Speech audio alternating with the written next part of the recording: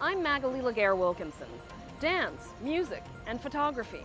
What's their link to science? You'll be surprised. Science and You starts now.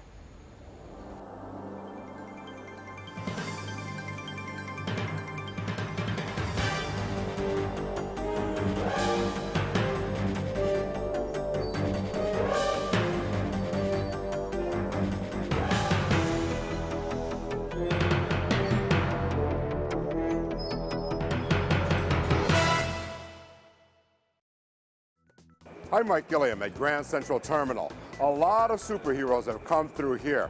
But before a superhero is ever on the movie screen or on the pages of a comic book, it starts in someone's imagination.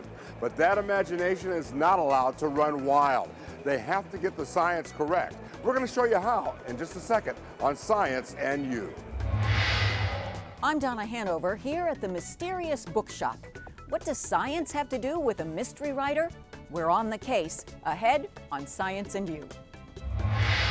I'm Andrew Falzon. Treating the side effects of cancer can involve some very complex medicine, but for one groundbreaking program at Memorial Sloan Kettering Cancer Center, all patients need is a pen, paper, and willingness to write about their experience. That story is coming up on Science and You. I'm Tinabeth Pina. More doctors are prescribing music along with medication. The reason why? Ahead on Science and You. I'm Anne Riddell. The vivid colors of an art exhibition combined with the sounds of frogs, dozens of them. Join us for our tour of Frogs, a chorus of colors, ahead on Science and You. I'm Dr. Max Gomez. I'll show you beauty and art in that tiny world you'll never see. Straight ahead on Science and You. I'm Mike Gilliam. When you watch a superhero on the big screen, many of the plots seem believable. In fact, a lot of the things that you see in those science fiction movies end up coming true many years later. But how do they get it right? Well, they go to a guy like this man. His name is Dr. Kevin Grazier, and he has a PhD in planetary physics. He's the type of guy that helps a Spider-Man snare you in his web, allows Wolverine to draw you in, and makes Batman the true Caped Crusader.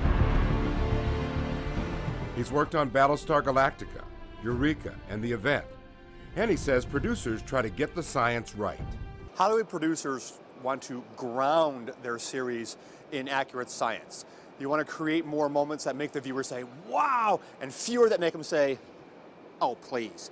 Because when you make a viewer say, oh, please, with bad science, they transform from someone who's immersed in your creative vision to someone who's sitting among four walls, the 21st century, feeling cheated, like they could have done that much better. Grazier says it's not so much that the science has to be accurate as to feel accurate, so that the viewer says, wow, that could happen. And if you've done all of your homework along the way, the audience is much more likely to take a leap with you later. So what about Spider-Man? Spider-Man, one of my favorites. Bitten by a radioactive spider. You notice that over the years, from the 60s to the more recent incarnations, as we've learned more about DNA, the story behind the spider has actually changed. So the creators of the more recent Spider-Man and then the reboot, the new Spider-Man, have done their homework and attempted to incorporate newer science in the creation of Peter Parker. How about the Hulk?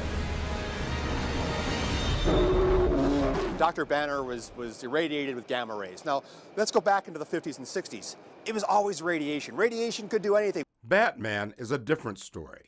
Batman is really just a high-tech driven superhero. I mean, yeah, he's in great shape, and yes, he knows how to fight, and et cetera, and so yes, he's a martial artist, both internally and with the skill, but really it's his tech. He has a whole huge, Wayne Enterprises supporting him. So in that case, the science creates the superhero in many respects. How do you make sure that that is believable from a scientific standpoint? So you could start from the beginning, you could incorporate science before you even start writing, or at the very end, when the screenplay is written, you hand it to someone who red pens it and say, well, no, this could be improved, this doesn't happen, but maybe this could, etc.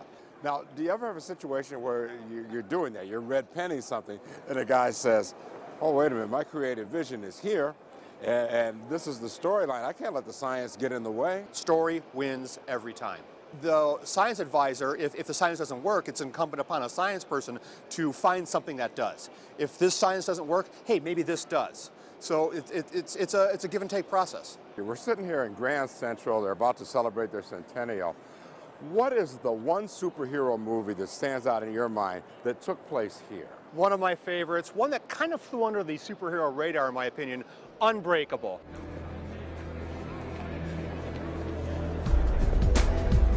Bruce Willis, awesome performance. I think kind of flew under the radar because people expected it to be Sixth Sense Part 2, but Bruce Willis literally stood right here and in a very iconic moment, in my opinion, holding on his hands, touching people, sensing their life story as they brush past. Fantastic movie, fantastic place. Again, one of my favorites.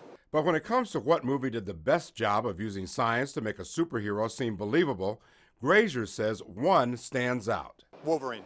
Wolverine, his claws, his adamantium skeleton, that's not a superpower. That's a side effect of his superpower. He has incredible healing properties, or had incredible ability to heal, which allowed him to survive the process. So his fighting skill comes from technology, but it was his healing ability that allowed him to survive that. I think that's the most believable of superheroes in my mind. Bottom line, how important is the science to the superhero genre? Marginally important. People who watch these superhero movies don't expect super accurate science. I believe they like it when you've made the attempt to ground your story in accurate science. If you tell a plausible backstory, they'll go with you on the journey when you've pushed a little bit more into the more fantastic elements. So you get that? The science is important, but only to draw you into the fantasy. I'm Mike Gilliam for Science and You. I'm Donna Hanover. Just who is the mysterious alias behind the novels by Ada Madison and Margaret Grace? For a scientist or a sleuth, the answer is, of course, elementary. I'm Camille Minichino. I'm a teacher, a physicist, a laser physicist, a human factors engineer, a curriculum developer, a mystery writer. For all her occupations over the years, she's best known now as a mystery writer under various pen names, and her books are often set within the worlds of science and academia, with titles like The Hydrogen Murder, The Carbon Murder, The Square Root of Murder, and The Probability of Murder. Well, the ivory tower or academic mystery is experiencing a little renaissance and becoming popular, and I think one of the reasons is that the ivory tower, just as it sounds, is supposed to be this wonderful, peaceful place with people walking around with lofty ideas, having conversations about philosophy and the Socratic method, and nothing bad really happens except maybe the food in the cafeteria isn't that great. So when you take that sort of idyllic setting of a school, a campus especially, beautiful campus, a tower, bell tower, and then you look inside and you see all of this pettiness and things go wrong and people don't like each other and actually a murder. There's a saying people use that you should write what you know. Camille Minichino follows that adage, having been immersed in the scientific community since the late 60s in everything from nuclear power and physics to lasers. 3 Mile Island happened in the late 70s. So immediately there was a huge rush in this country to look at all the nuclear power plants and see what was wrong with them or right with them. So I worked on control room design. I went to the laboratory in Livermore, Lawrence Livermore National Lab, where I spent a number of years in high temperature physics. This time to melt heavy metal. I worked with one of the very few, or the very original, helium neon mixtures, a gas laser. And now, of course, you can take peanut butter and get it to laze. So I've been really lucky to be able to see the whole history of lasers and to work with one of the early ones. That influence is proudly front and center in her novels, whether it's the puzzles in the back of the books or the scientific imagery in her prose. A love of writing and a love of science. In a way, I don't see them that different. So my metaphors tend to be based on physics and math as opposed to flowers and pets. So I would never say something like, being quiet as a mouse. I would say, just as quiet as the inside of a vacuum tube. If you're going to be a scientist, you better know how to read and write also. If you're going to be a writer or a poet, you better know some science and math also. For Camille, they're all just different perspectives for understanding the world around us. One of the things I love to do is model making, and I do it in many ways. I do physics, I do fiction, and I make models. What it is, it helps us understand the universe. The universe behaves as if there were atoms. And it's the same with a novel. When we read a novel, it's not real. We see it but it does help us understand real situations. But when we read the book, we gain an understanding of murder, even when we're writing crime fiction, which is my main focus right now. We gain an understanding of what crime is like in the real world, how it affects people, including the detectives who try to solve it. But of all her talents, what gives her perhaps her biggest thrill is connecting with readers to make science fun and accessible. I wish I had something like this when I was taking science or taking math. And that's my favorite reader. I'm not really sure what could be more fun than science. I lean toward math and science, the quantitative way of looking at the world. And the rest of it, to me, is what makes the world beautiful. For Camille Minichino, science and literature have perfect chemistry. No mystery about that. I'm Donna Hanover for Science and You. I'm Andrew Falzon.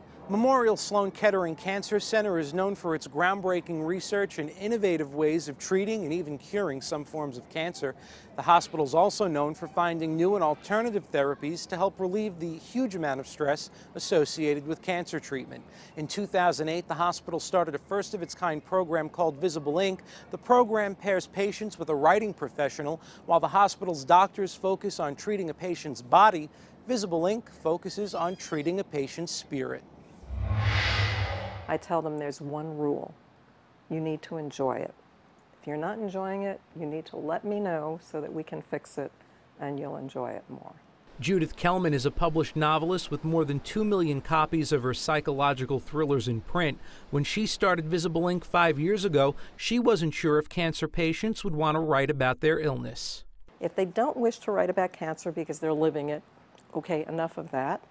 They can write rap lyrics, blogs, screenplays, stage plays, comedy sketches, fiction, poetry, anything. And because we have, at this point, 54 terrific volunteers from all areas of writing, we can pair them with an expert. Any of Sloan Kettering's patients can enroll in the program. Each patient is paired with a mentor who's a professional writer, but the real focus is on Visible Ink participants like Barbara Schachter. Surprise is hardly the word. Stunned, shocked.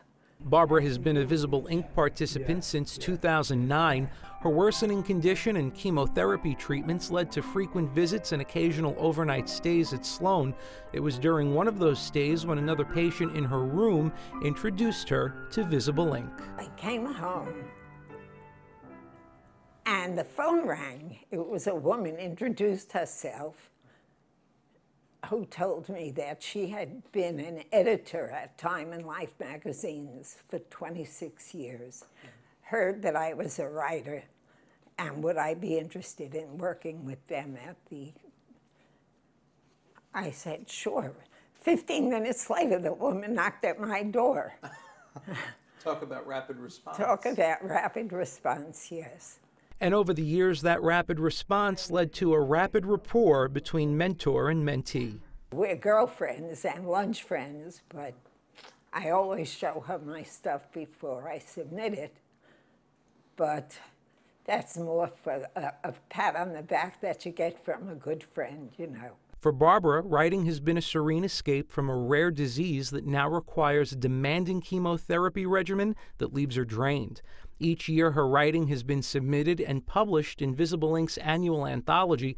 Not only does the anthology showcase the best writing from the program, along with grants and donations, it also helps fund the program. I didn't want to burden patients with another bill, with another cost. And so we went about this saying, we need to figure out how to fund this. And the annual anthology provides more than funding for the program. It also serves as source material for Visible Inc.'s annual staged reading, which brings together patients writing with Broadway and broadcast actors who bring the written word to life. I felt physically exhausted. I could not focus on the simplest task. Some of the staged reading work is so well received, it gets produced in some other form, like Barbara Schachter's poem The East River, which now resides on YouTube. Hungry for the East River. Not a river at all, really, but a tidal strait of unbridled energy.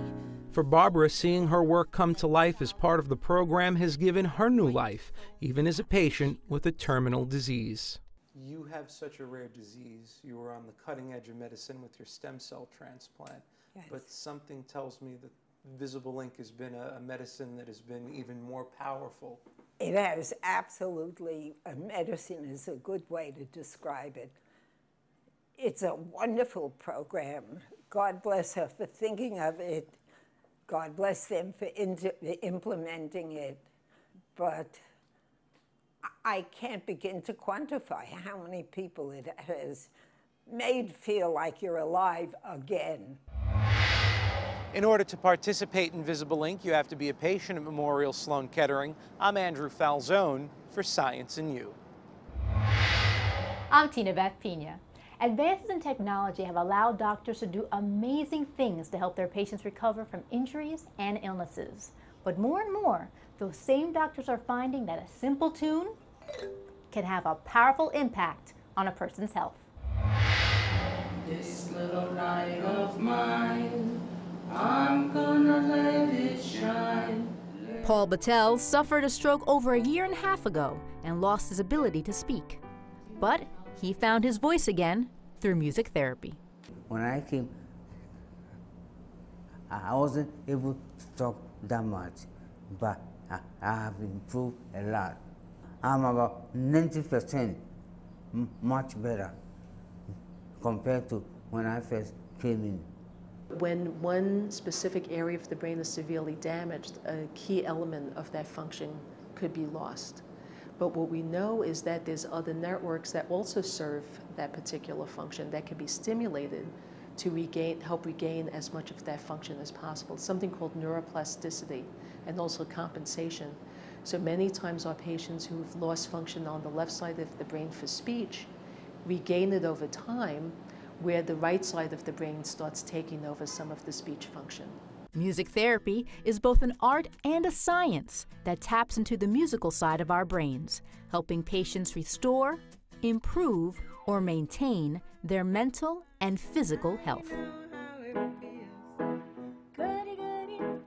Music seems to serve as gentle ease, as a way of transition, as a means of integration, integrating the breath, the heart, the cognitive firing of neurons. Music is key in bridging all these systems together. This is more than just an anecdote. This is actually something where we can measure and prove and build evidence for ways to treat.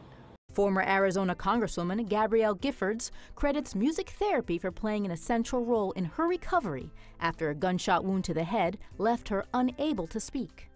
According to Dr. Lowy, singing can help brain injury patients learn how to speak again. I had read that her first words coming back with language were the song, "Girls Just Want to Have Fun."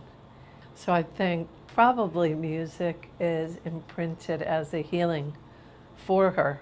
And as a music psychotherapist, I took that as that's what she's chewing on. And I think that our neural capacity, our neurologic function is enhanced by what we chew on musically, particularly people who have had strokes or people who have had brain damage. Music therapy can also help patients with several other diagnoses, from asthma to Alzheimer's and many other things in between. At different stages of different illnesses, music therapy has a role. So it can have a preventive role early on, or immediately after, say if somebody had a stroke and the music therapy can help immediately after for recovery. Music therapy has also shown to offer other benefits, such as lowering blood pressure, boosting immunity, and easing muscle tension. Science is validating what many have suspected for years. Music can be magic, and when integrated with medicine, may be able to hit all the right notes. We're growing the science of music medicine and music therapy. As doctors and nurses invite us to come into settings like the operating room, they see that the music in a quick moment can change not only the patient's desire to stay in a bed or a patient's capacity to work with their pain. We get results. We change breathing, we change heart rates, and we impact the outlook of the way a person perceives and changes their meds or changes the way they think. It's all the center in the brain, and music locks into those neural pathways in a way that we're only beginning to understand. The healing power of music can have a dramatic impact on premature babies as well, who have a lifetime ahead of them. A new study finds that playing womb-like music or lullabies will not only soothe the baby and their parents, but can also improve their eating and sleeping patterns while increasing opportunities for parent and child bonding. For Science and You, I'm Tinabeth Pina. I'm Anne Riddell. Many of us would think of frogs as being green or brown or somewhere in between, but in fact, frogs come in many colors, some as vivid as what you'd see in a painting. Today, we take you inside an exhibition where nature's artwork is on full display. Step inside this exhibition, and the first thing you're struck by is the color of the frogs. Intense, unexpected, and startling color. The best thing of all is you get these sometimes spectacular bright colors. I mean, who would think you get a blue frog, for example, or a frog with bright red eyes? Incredibly surprising. Exactly. Just like you think about, say, wasps being yellow and black, you know, that's a warning sign, stay away. So these frogs that are really toxic, they develop bright colors as a warning sign to potential predators to avoid. Now, we have a lot of frogs that are also toxic that don't have those bright colors. Christopher Raxworthy is the lead curator of Frogs, A Chorus of Colors at the American Museum of Natural History. As you'd probably guess, he's partial to frogs, but even a novice can see the beauty here, though beauty is not necessarily a first association with these amphibians. Even if you look into the ugliest toad, I mean, they have those beautiful colored eyes.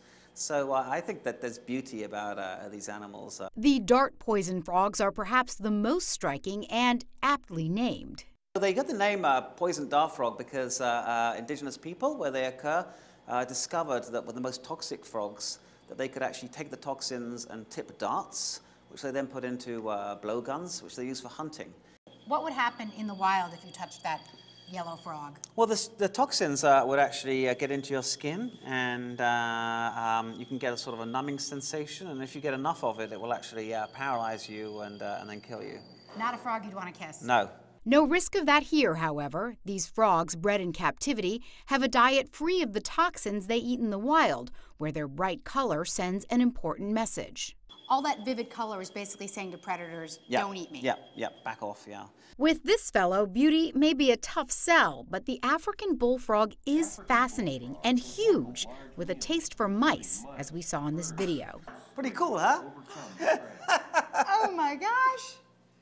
That's unbelievable. Yeah. Still, the African bullfrog looks dainty compared to the Goliath frog. The skeleton here gives you a sense of its size. You see where the eyes go? There's no bone underneath the eyes, and that's because they use their eyeballs to actually help them swallow. When a frog swallows, they pull their eyes in and they push the eyes down, and they help to push the food down into the gut. Beyond the color, the size, and the eating habits of some frogs, what's also surprising is how varied they are, vastly different than the mental picture many of us would conjure up. But the curator here explains for some species, extinction is a real threat.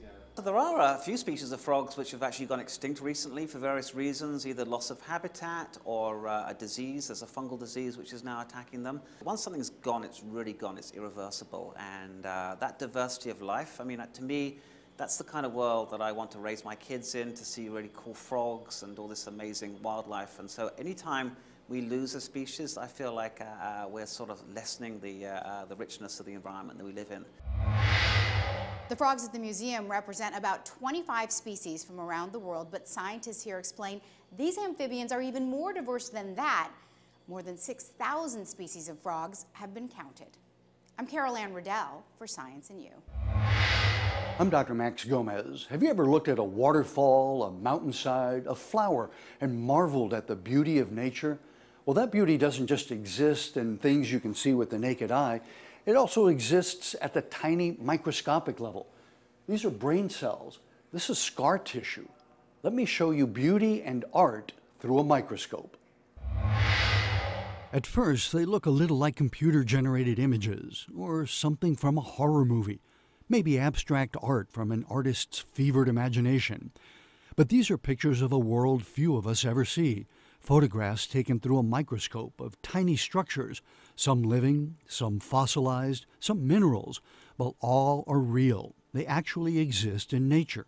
The photos are all winning entries in the Nikon Small World Competition, an annual contest for images captured through a microscope.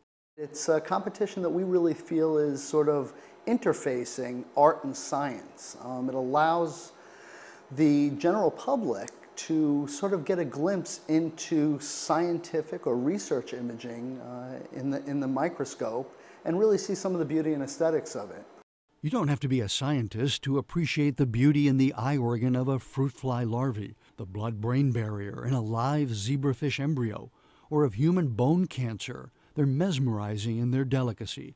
And the colors are real. They're generated in a variety of ways. We get contrasting in color both with stains as well as genetically modified organisms, for example, that express colors to allow scientists to see them better.